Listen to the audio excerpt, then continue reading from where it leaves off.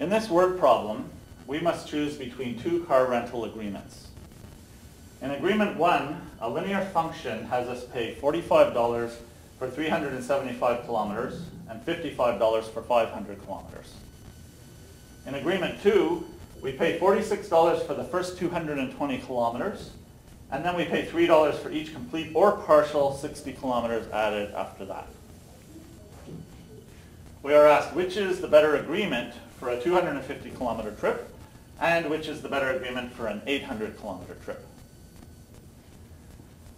In the linear function, we are given enough information to find 2 points that are on the line and use those to find the slope and the equation.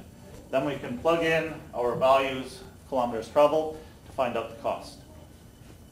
The second agreement is a greatest integer function. The students in the course that I teach are not required to know how to graph a greatest integer function or to understand its parameters. That comes later, but they are required to work with one in a word problem situation. And we will be able to figure out what the cost would be for each length of trip. Starting with the linear function, we have to decide which are our x-coordinates and which are our y-coordinates in this situation.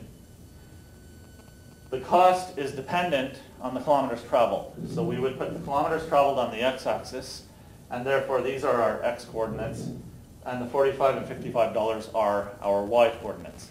So we will write down the 2 points we have figured out so that we can do the slope formula. We have 375, 45, and 555. Using the slope formula, we get y2 minus y1 is 55 minus 45, and x2 minus x1 is 500 minus 375, which gives us 10 over 125, which reduces to 2 over 25. Our slope is 2 over 25. Now we can use that slope to find the equation of the line. 2 over 25 is equal to y minus over x minus, and then I can plug in either of these points. I'm going to choose 555, and we cross multiply. 25 times y minus 55 is equal to 2 times x minus 500. We have 25y minus 1375 equals 2x minus 1,000. 25y is equal to 2x minus 1,000 plus 1375 is plus 375. And then isolating my y, I get y is equal to 2/25 x plus 15.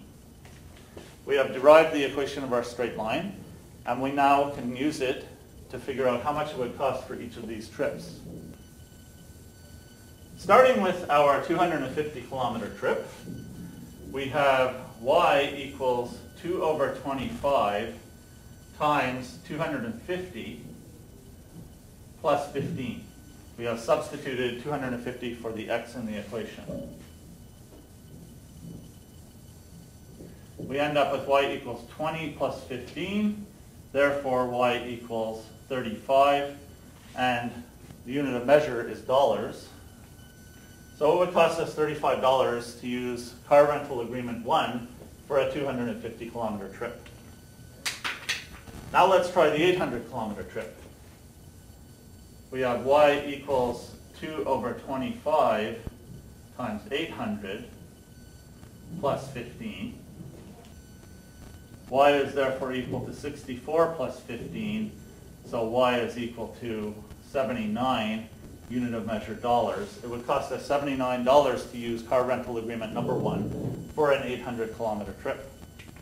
Now let's see how much it would cost us to use car rental agreement number 2 for each of these same trips.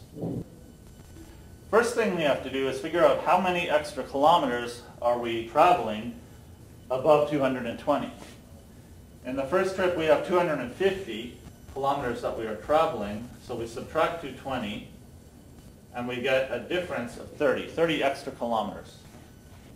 But if we take our 30 and we divide it by the 60 kilometers, we get 0.5, and we have to round that up because it is for each complete or partial. This is partial, and it would round up to be 1 extra 60 kilometers added.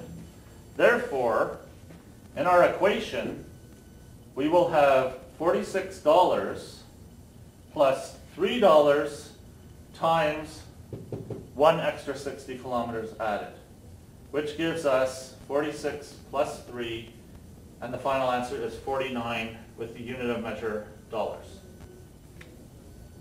For car rental agreement 2, the 250 kilometer trip would cost $49. For the 800 kilometer trip, we have 800 minus 220 equals 580.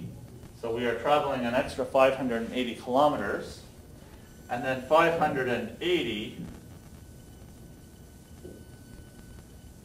divided by the 60 gives me 9 2/3 times the extra 60 kilometers. We have to round it up, so therefore we have 10 times the extra 60 kilometers. Our $46 therefore has to have $3 times 10 added to it,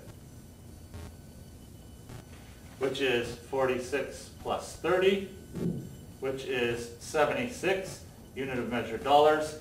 It would cost us $76 to use car rental agreement number 2 for an 800 kilometer trip.